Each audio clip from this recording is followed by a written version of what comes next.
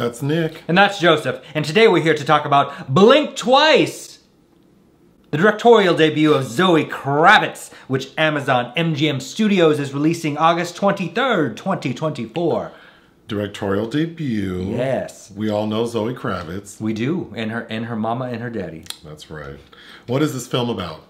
When tech billionaire Slater King meets cocktail waitress Frida at his fundraising gala, he invites her to join him and his friends on a dream vacation on his private island. As strange things start to happen, Frida questions her reality. What is your pull quote? Although thoroughly predictable, powerful symbolism, lush cinematography, and impressive performances from Ackie and Arjona enhance the incredibly dark and disturbing third act of Kravitz's debut. Agreed. Mine. Blink Twice is a solid directorial debut that sometimes forgets the devil is in the details. Yeah, I agree with that too. Yeah. I did enjoy this film. And actually, I found it scarier than some of the horror films we've reviewed recently, like Long Legs or Cuckoo. Yeah, but by the time we get to the third act and it's revealed, again, it's not surprising, but once you realize the extent of it, it was troubling. The subject matter is very troubling, like your pull quote said. I mean, this is very predictable. If you watch a trailer, you know exactly what's happening. But the story is that Channing Tatum plays tech billionaire Slater King, and we see that he's at a fundraising gala when two of the cater waiters, Frida, played by Naomi, Ackie, and Jess, played by Alia, Shawkat. They are working, and Frida seems to be obsessed with Channing Tatum's character. Like she's his biggest fan.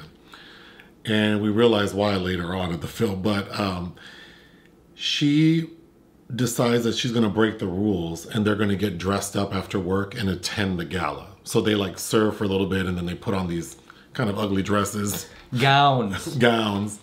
And Channing Tatum takes notice of Frida because she falls. So he helps her up, and then we get this montage of them spending the evening at this gala having a gay old time. And when he's ready to leave, he says, "Hey, do you and your friend want to come with my friends and I to my private island?" And they go. And when they get there, immediately we know something's wrong. Gina Davis is Channing Tatum's assistant. Stacy. She's collecting everyone's cell phones. But what's happening, so spoiler, although predictable, is that Channing Tatum and his buddies, played by Simon Rex, Christian Slater, Haley Joel Osment. I got that right? Yeah. Oh, wow. Very good. And Levon Hawke, who is, of course, one of the children of Ethan Hawke and Uma Thurman. The little twink? Yeah. Really? That's him? Yes. Oh, okay. So there are four, and then there's a bodyguard. God, Thurman's genes are strong because Maya and her brother favor her. Really? Okay, I didn't recognize. But anyway, these guys are drugging the women and assaulting them sexually. But the gag is that the drug, like other drugs we're familiar with that are used for the same purpose, the women lose their recollection of that evening. So they're aware that they're being assaulted as it's happening, and we know that via flashbacks. But when morning comes, they just seem happy to be on this island. So how are they being drugged? There's a flower that we're told is indigenous to the island called Adria, and it's an extract from that flower that causes people to lose their memory. And it's being given in many ways, it would seem. We know for sure that there is a perfume that each of the women is given, labeled Desideria. And then they are being, I mean, I don't know how many gallons of champagne these women are consuming, but they're constantly being fed champagne with raspberries. And then Simon Rex is preparing these very elaborate dinners that I'm assuming are also laced with this drug. But something else that's indigenous to this island is a particular type of snake, this yellow boa. And we find out halfway through that the venom from this boa is like an antidote to the flower. And we find that out because Jess, she gets bit by a snake, and then the next day she goes missing. And we find out that she went missing because she started to get her memory back. So they had to kill her. So they killed her. But there are many staff on the island, like housekeepers, groundskeepers, and we see that there are like full-time staff members running around killing these snakes. And one of them is this old lady who, whenever she sees Frida, she starts saying, "Red rabbit, red rabbit." One day, Frida wanders into a hut, which appears to be the manufacturing site of the perfume, and the old lady's in there, and tries to get Frida, Red Rabbit, to drink from a bottle. And at first, Frida's ass thinks it's like liquor, so she takes a big hit of it and realizes that it's not. And we find out that she just drank a bunch of the snake venom. But immediately after that, well, some time passes, like she takes a nap, wakes up, and starts to get her memory back. And that's when she realizes that she's been assaulted. And witnessed her friend get murdered in front of her. And witnessed her friend get murdered, saw the other two ladies who, oh, we didn't mention the other ladies. So there are 3 other ladies on the island with Frida and Jess. One is played by Adria Arjona from Hitman. Yes. Sarah. And then there are 2 other ladies. Camilla and Heather. Yes. So now that Frida has this knowledge, she's trying to figure out what to do, and she convinces Adria, sorry. Well, Sarah, I think is her character name. Who I really liked in The Hitman, and she's beautiful. They're all beautiful. But Adria, Sarah, is convinced to drink the antidote. And now she knows what's up. And they actually have a really good scene where they're both kind of admitting to each other that things just aren't right here. But they have to devise a plan. So they realize that they need to get the other 2 women's memories back. And kind of a fun scene where they... Shots! So they're basically making the women think they're drinking tequila, but it's laced with the antidote. It takes those women much longer to get their memories back, it would seem. But it all culminates in a final dinner scene with Shaka Khan's Ain't Nobody playing in the background, where the other 2 women get their memory back. And then it's a very satisfying showdown where most of the men get taken down and we're left with Channing Tatum. Slater. And Frida burns down the palace, but she saves Channing instead of letting him burn up. And then we flash forward some time and we realize that she gave him the Adria, so that he can forget. So he sees all the damage and all the dead bodies and he freaks out. And then we flash forward some time, like next year, to that same fundraising gala. And we see that Frida has married Channing Tatum, and now she's the CEO of his billion-dollar tech company, The End. So predictable, but exhilarating and very satisfying at the end when we realize that these women are going to be able to take down these men. But yeah, I had a lot of questions. A lot of things don't quite make sense to me. Yes, like specifically with the timing mechanism of the what they're being drugged with, and how the other thing is they are doing drugs and drinking all day long for days on end. It seems like. That's all they're doing. That's all they're doing. Is drugs and drinking. So yeah, what's the pharmacology behind this memory loss substance and how they're administering it? And because these ladies seem to remember, I mean, I'm sure that I know there are drugs that people use for this purpose that cause your memory to lapse for a period of time. It just seems all very flimsy. Like, this is a very high profile man. Because of course, immediately you think Epstein Island. But Channing Tatum's character, the film opens with him doing an interview explaining where he's been, because everyone's been looking at him or looking for him, because I didn't mention that he got in trouble for being a bad boy, quote unquote. It's not explained what he did, but he had his PR team had him step down as CEO, and then he vanished for a while. So during this interview in the opening of the film, he explains that he got away to get therapy and reflect, and he's really sorry. And the interviewer's like, well, where did you go? Well, I bought an island, so I've just been chilling out there. So it's interesting that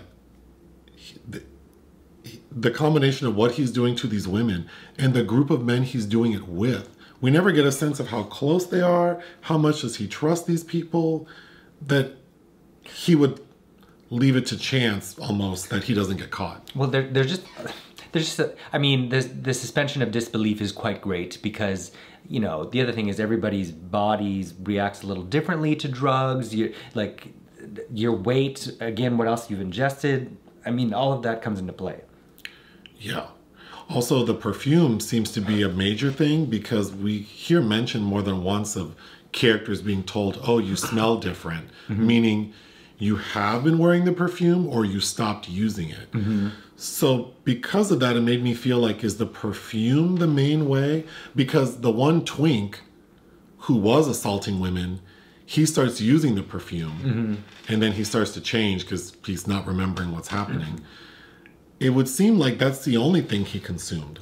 But that's also a lot harder to control because they're at the dinner table telling each other they smell good. It's like, but does that mean that you ingested some of the drug then? Yeah. Again, that might be a little nitpicky because I think the powerful statements are in what's really happening.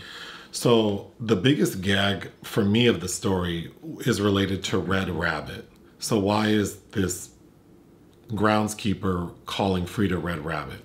So Frida, we see in the opening of the film, she likes to do her own nail art. She actually has like an Instagram page with her nail art. And on this trip, she has like green lizards or something. But we find out that this is not Frida's first time hanging out with Channing Tatum. Last year's fundraising gala, which we know she worked because her boss told her. She was too chatty. Right. Keep it more professional this year. You need to be invisible, he says. She was taken to his island last year and abused. And during that trip, she had red rabbits on her nail. So I believe that that's why the old lady gave her the antidote, because she probably felt bad for her.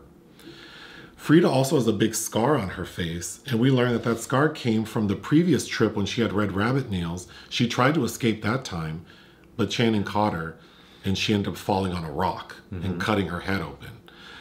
It's also during that red rabbit trip, Christian Slater, who looks really good, I have to say, he's missing a pinky, and earlier on, we hear his buddies make fun of him, like, tell the story of how you lost your pinky. And he seems uncomfortable about it and never tells the story. And we know why he doesn't tell the story. He lost his pinky because Frida bit that shit off in the previous trip. I thought the knowledge of that at the end of the film was the most gaggy part of the story. Yeah, I agree. And I really like the visual callbacks that are going on there too, because the opening shot of the film is this little green lizard. And then we come to understand that that was what she saw as she smacked her head on that rock and bleeding out. The title of the film, Blink Twice, I think we get a lot of like subliminal imagery, like flashes of things that happened before. And as the film goes on, we realize what it is. But early on, like the lizard, it's effective. I do think the symbolism is a little heavy. Geena Davis is always carrying around these red bags and she's always fumbling with them, and the red bags contain the perfume. And then there's the gag that annoyed me the most is the chair that they can't seem to find the right place for, this pink chair.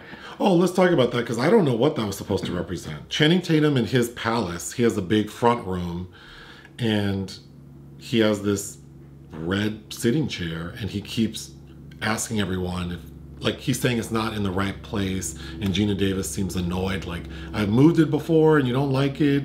How many places can we put this chair? What do you think that chair represents? I don't, like a throne, kind of like how in the front room the chair was the symbolism of. Oh, sure, the Brandy Catherine Hunter movie. Yeah. So I think you could read a lot of things into that, but I think I was mostly annoyed at how fussy they were about it. Like who. I agree. I think we see a lot of the champagne being poured with the raspberries. And lots of, repeated lines like, what the main refrain is, forgetting is a gift, right? Right. But I really like how that's talking about how really that's toxic to us if we don't process our trauma. We can't just numb ourselves indefinitely. And I think there are some more subtle things that work well, because in the catering moments when they're in the opening, the two women are they keep being told to smile. You have to smile, you have to look happy, you have to fake it. And then they get to this island, they believe that they're having, you know, the time of their lives. And then when their eyes are opened, when they, you know, eat the fruit of knowledge from the snake. I also like that reversal with Eve in biblical terms. Adria and Naomi start telling each other they have to do that. Remember to smile. Remember, you have to fake who you are right now. Yeah. So I think there's a lot of really interesting layers going on with how women have to navigate the world. Yes, the broad strokes of the themes are very effective and feel timely. Yes, but if you've ever been in a situation where somebody's behavior is starting to become a danger to you and you have to find a way out. I mean, I feel like if you've ever had to experience that, getting away safely, this third act is, I don't want to say triggering, but it's affecting. It's affecting, yeah. So getting back to forgetting is a gift, we get mentioned twice of Channing Tatum's childhood, his character's childhood, and how bad things must have happened. Because he tells Frida, I can't remember anything before the age of 10. Mm-hmm. And then we hear him mention how his sister really hates the fact that he can't remember their childhood because she's traumatized from it. I really wish we would have understood more. I mean, clearly this character of, what is his name? Slater King. He's an effed up dude mm-hmm. who's sick and like he's a monster. Mm-hmm. So clearly the culmination of a lot of things led him to be the person he is in this movie, but I kind of wanted a little bit more. Well, the same with Frida. We know less about Frida. We know less about Frida, except she talks. She's sitting on the bathroom in the beginning, scrolling through Instagram, and you see the spine of a book. Success is the best revenge, and then she tells a story about how that was something her mother told her, and really that's the final moment of the movie. Her revenge is being the successful CEO of this company. But the first hour of the film feels really sleepy and repetitive. Yes, because you know exactly where it's headed. Yes. So you're just waiting for the ball to drop. And it's spinning its wheels because, well, we are getting tidbits that play into what's going on. There really isn't any character development. And I think that's probably the biggest fault of the film, because I think had we known, I would have to imagine that at least in the previous year when the assault first happened to her, she would have been getting flashbacks of what happened most likely and trying to process that. And right. I guess I'm curious about that period of this character's life. Yeah, the year that preceded the current events. Mm-hmm. Yeah, for sure. There's also a character, we meet him, Kyle MacLachlan plays him, posing as the therapist for Slater King, and they meet, that's where we get the line about blink twice if you need help, when they're at this soiree fundraiser. And then when Kyle MacLachlan comes back visiting on the island, he pretends not to recognize Frida. And she's like, no, we met at the fundraiser. And he's like, oh yeah, I guess I don't remember. Come to find it's because he assaulted her. But it's just funny how he was afraid of what she would recognize, so he pretended not to know her at all. Right, and then we see him assault her again, and then at the very end of the film, now that Frida is the new CEO, Kyle MacLachlan approaches her and pretends like, oh, I don't know you. And she goes, oh, yes, we do. She's like, I know you, rich. Yeah. There's a lot I like about it, but also I want more. Sure. Like, squeeze more of the juice out of the thing. But that's not a bad thing, per se. Well, speaking of that, I hate to do it, but she might not make top 10, but I am going to put Frida on the worst hair list, only because, so she has a pixie cut for the entirety of the film, and we find out that she has just cut her hair to look like that. And I think it looks really cute on her, so that's not the problem. Mm-hmm. The problem is that when she goes to the island, she leaves straight from the party. So all she has is that ugly gown on, and that's it.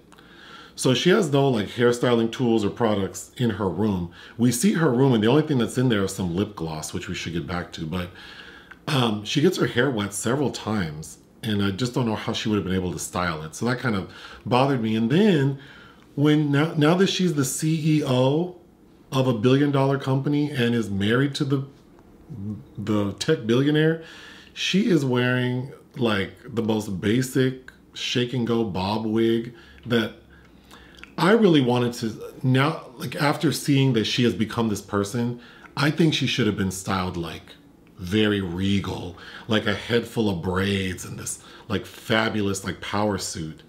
But as it is, she looks kind of like, sure. I don't want to say what she looks like, but it's not great. But I think that you can appreciate, if you've seen her play Whitney Houston, her range, because I mean, it's night and day. Between I Want to Dance with Somebody and this, and I was quite impressed by her. Christian Slater, I like seeing him, but all his character does the entire film is take Polaroid pictures. Yeah. And that shit got annoying. Mm-hmm. And it plays a part because at one point, once Frida's gotten her memory back, she's trying to find her cell phone because she knows they're locked up in the house somewhere. And she comes across the phones, but there's no service. And then a box filled with Polaroids. And it's all of the people who have been on the island, men and women. And it's also during that moment where she finds the Polaroid of herself. We don't see it till the end of the film, but that's when she realized that she had been on the island before. So it's like the nightmare version of Eternal Sunshine of the Spotless Mind. So I'm glad that we had the Polaroids, but I mean, do you not think that why did he take so many damn pictures? Well, you know, it's just like watching stuff about slavery and the Nazis. It's just like when you're doing things, you're consumed by the evil that you're doing, and then you're kind of obsessed with it and can't not talk about it and document it. I think historically we see that kind of behavior. So at the end, when the women get the upper hand, Frida assumes that Gina Davis's character might be under the spell. So well, she drank shots with the girls. Well, the women. Yes, so as the other two ladies were having shots, they gave Gina Davis shots thinking that would help their cause. And again, the timing of when Gina Davis gets her memory back is very different. But in the end, we see that Gina is mad because she says, like you already mentioned, forgetting is a gift. So she didn't want to know what they were doing. Yep, and that's probably Frida's best line is in that moment, because she stabs Gina Davis. And when she's bleeding out, Gina Davis goes, "Help me." And she goes, "I tried, bitch." That is the best line. And then a really good moment before that or after is Frida and Sarah they also are forced to wear these white, like during the day they wear these like white sarongs with like white bikini tops. Mm-hmm. And then at night they wear these white like wrap dresses. But they're very flowy and pretty on the ladies. But at the end, when they're walking towards the palace to take down Channing Tatum, they're all dirtied up. But while they're walking towards it, I think the film's shot beautifully. But while they're walking towards it, Beyonce's "I'm That Girl" is playing. Mm-hmm. I thought that was a very effective use of that song. I agree. So shout out though to the cinematographer Adam Newport Berra, who also shot The Last Black Man in San Francisco, which is I highly recommend if you haven't seen. But I criticized Channing Tatum in Fly Me to the Moon because his makeup was just outrageous. I think he looks better in this film. I agree. And he does a really good job of playing like a creep. And in the end, when he's talking to Frida, because now he has gotten the upper hand on her for a minute, he's telling her like, you know, I'm good at faking being sorry. And then he has this moment where he starts like shouting, "I'm sorry," like 20 times. I thought that was pretty sobering. Well, because he says forgiveness, there's no such thing as forgiveness, it doesn't matter. He says there's no forgiveness, there's just forgetting. Because he's shouting, you know, sorry, but she can't forgive him. Yeah. And that's when she decides, because then he leaves because he hears gunshots and he thinks that Frida is incapacitated, but she's able to cut herself out. And she decides to put the desideria, because another symbol is that Channing Tatum is constantly vaping. So she puts the desideria in his vape. Mm-hmm. So then he forgets what's going on and freaks out. I don't know that we necessarily need that there, because immediately he forgets. And yeah. And again, maybe that's how it's That's how the drug works. I don't know. But It felt jarring. It felt jarring, and I don't think we need that. I think it would have been just as satisfactory to have these two women conquer him, and then Kravitz could still have the final moment where we realize that Frida is now the CEO. And we get that at this point he's under the influence of this poison. But yeah, I don't know. It just seems very truncated. Overall, I did enjoy this movie. Yeah, I mean, there are shades of like a femme-centric Get Out came to mind a couple times, but it also reminded me of other recent films like The Menu or Infinity Pool, although I like this a lot better than Infinity Pool. But yeah, for a debut, very unexpected. Kravitz co-wrote it with her High Fidelity co-writer. She starred in that series in 2020, E.T. Feigenbaum, and also a first screenplay for him as well. Good job. What would you give Blink Twice? 3. I think it's good. 3 out of 5. Join us on Patreon and listen to our podcast. Bye.